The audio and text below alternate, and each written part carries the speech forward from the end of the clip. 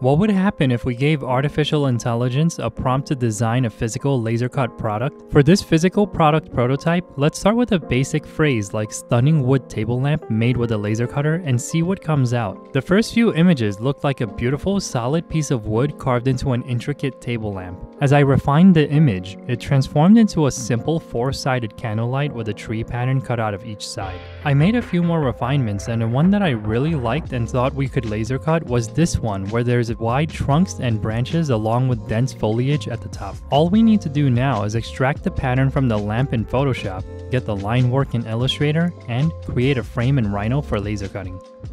I start up my laser cutter, insert a sheet of 1/8 inch cherry plywood, and start cutting each panel of this lamp. The first pass focused on cutting out the tree trunk, branches, and foliage pattern for all 4 panels. I usually cover my materials with paper masking tape to protect it from scorches and burns, which you can see appearing next to all the cuts. I decided not to cover the cherry plywood for this project because of the intricate areas that had to be laser cut. Sometimes the masking tape will come up, and if there are lots of small cutouts, the tape could catch on fire.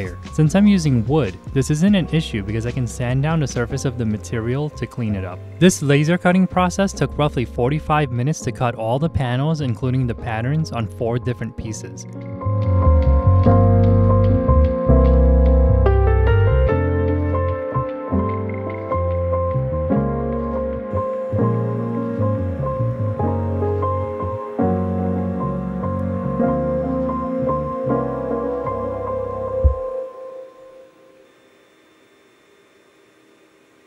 Once the pieces were cut, I removed them from the laser cutter, placed them on my work table, and used a palm sander with a fine grit sandpaper to clean up the surfaces.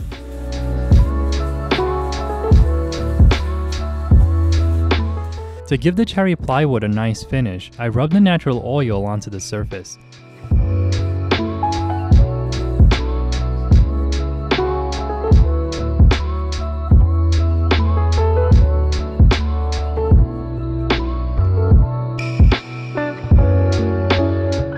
Once the oil dried, I took flat sheets of trace paper, which has a translucent property, and cut it to a size where it would cover all the cutouts of each panel.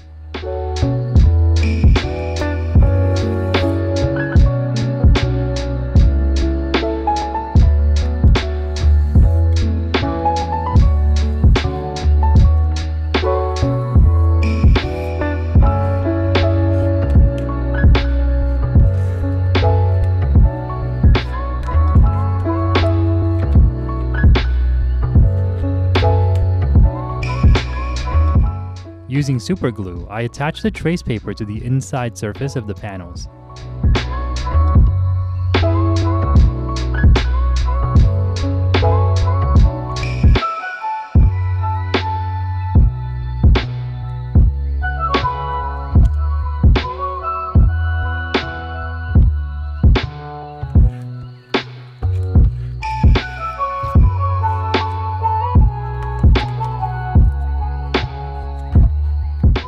With the same super glue, I applied a few drops along each slot on one panel.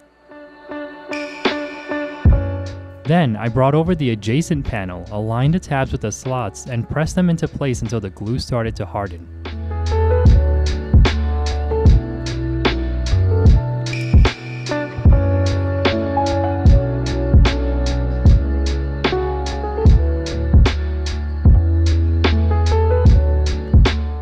Once all the sides were attached, I applied glue at the bottom of each panel, brought over the square base, aligned the tabs with the slots, and pushed the walls into place.